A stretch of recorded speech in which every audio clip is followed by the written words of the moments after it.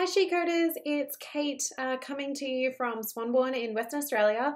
I just wanted to give you a quick update on what we're doing with She Codes over the next coming weeks and months.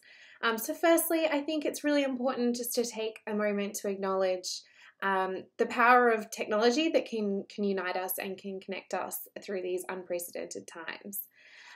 So over the next few weeks, a couple of the things that we're doing, we have just launched a virtual coding party that we're going to do on the 18th of April. It is going to be super fun.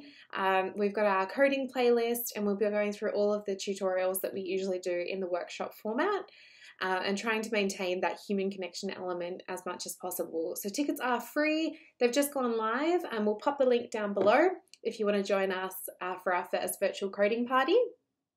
If you can't make it on the 18th of April, I'm sure there'll be another one very soon, so watch this space.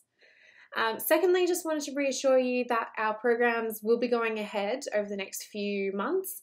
So we have our Flash program, which is set to kick off in a little over a week. That will be going 100% virtual, and we're really excited to work with Ben, Amy, Seppi, and the team on pulling that together in a virtual sense.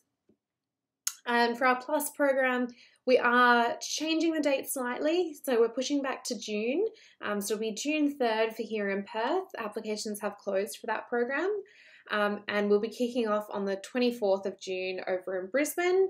That gives you a whole nother month, Brisbane people, to apply for the program. So applications are open until the 27th of April, and I'll pop that link down here as well if you are interested in being part of that program. So that is it on an event sense. We have also just published a blog with some recommendations of things to do if you are stuck at home, some podcasts, movies, books from the She Codes team. We'll be publishing one of those every week. So if you are lost on things to do, keep in touch, keep an eye on the blog, and we'll keep publishing some suggestions for you. Until next time, I'll see you soon. Bye.